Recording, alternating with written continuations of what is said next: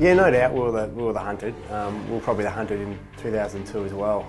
But yeah, we certainly were the hunted in 2003. And every week you knew the opposition were getting up to play the Brisbane Lions because we were the side that we were at that time, and that was a real challenge and probably a real feather in the cap as a side. We probably wore that as a bit of a badge of honour, and as soon as they crossed that white line, would basically do anything for each other. And the defenders, the midfielders, and the forwards were across the board were extremely unified. Still in play, Brown keeps it in, twisting and turning. Brown with the banana.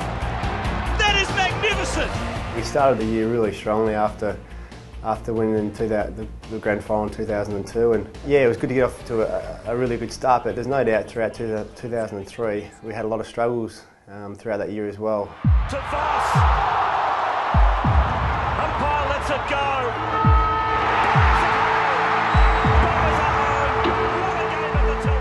I don't think I ever really questioned it was over, but I do remember probably quite a watershed moment throughout the year where we came off after one of those losses, and the players got together, and Michael Voss, our captain, said, "Boys, I'm not sure I can trust everyone within the side anymore."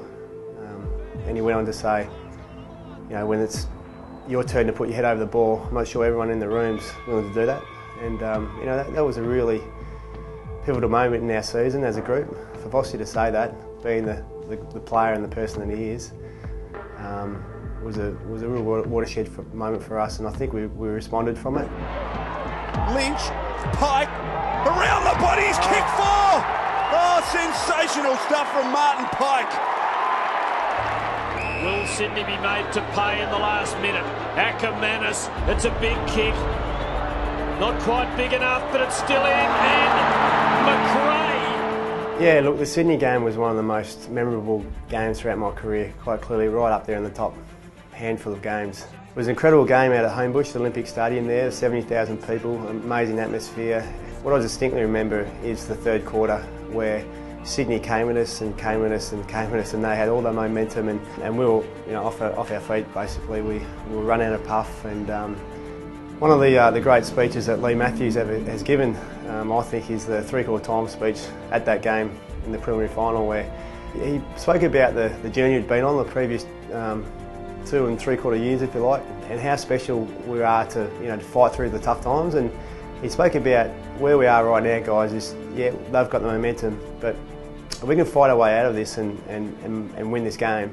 Throughout this last quarter, when you're hurting, late in the quarter, late in the game, when you're really hurting, don't ever forget that. What we can achieve would be historic and extremely special. Carosella, good handball to Black. Black from 40 has kicked a goal. Brisbane get another one.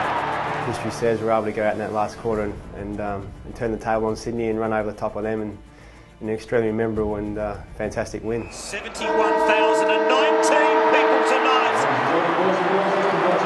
have watched Brisbane win their way into their third successive grand final. Look, we went into that grand final in 2003 as probably the underdogs. I mean, Collingwood had beaten us 3 or 4 weeks earlier in the first week of the final, so we knew it was going to be a very tough game. They were red hot. The dual premiers also refusing to give details on an injury to star midfielder Nigel Lappin. Look, I remember the night before we trained at Albert Park there, and Aaron Shattuck giving Nigel the fitness test, and we barreled him and smashed him to the ground, and so it seemed like this fitness test went on for forever, and Nigel just toughed it out, and I think Shats was probably trying to get a game and was trying to barrel him, but Nigel, we all know how tough and what a courageous, fantastic player he was, and he managed to get up for the game and play very well, and he's just Superman to do what he did that day. They're on the brink of immortality, 3 in a row. Yeah, it's extremely nerve-wracking. I'm a player that I get very nervous playing any week, so playing in the grand final you get terribly nervous. I remember welling up and have tears in my eyes, just the genuine love for your teammates that you had. All that you've been through to get to that point, that grand final day, and I was probably a spectator out there as much as anything else, looking at the big crowd, and being a bit of all of the MCG packed. So the third time it came around, I was certainly a lot more comfortable being out there.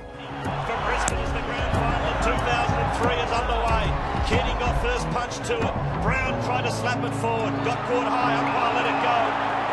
Play it down in the middle of the ground. Brown's down and Brown is hurt.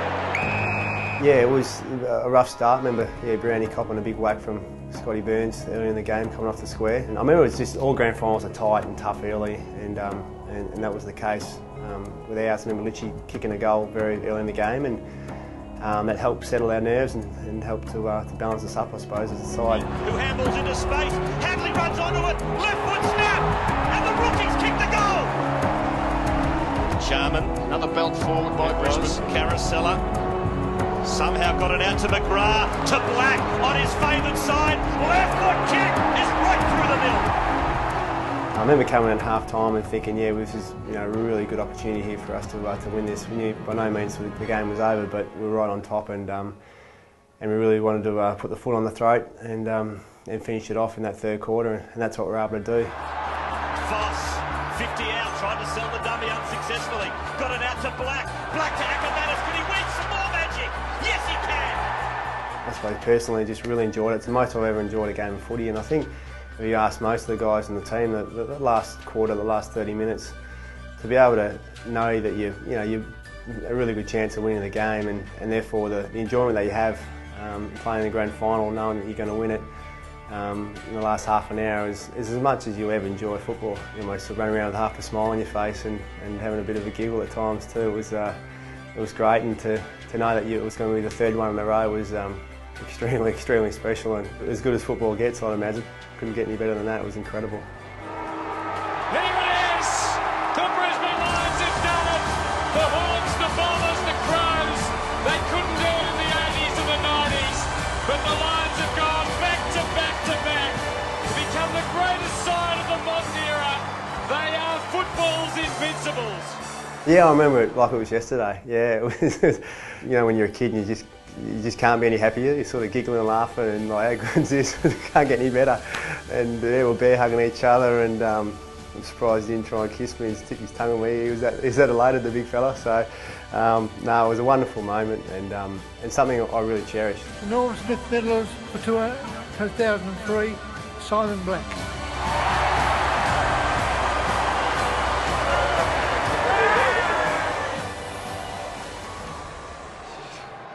How good is this? A bit rattled. I mean, getting up there and saying how good is this, it was probably just exactly what I was feeling. Probably something pretty silly to say, but I was just that full of elation, and it was a pretty surreal moment. Pretty ridiculous, really, for someone that would have been happy with 1 or 2 games and been shown the door when I first came. The other stuff, fantastic, but it's all about winning the Premiership, and that dangly that you get with the 21 other mates that you run out there with. That's what it's all about. So that's a special medal to win.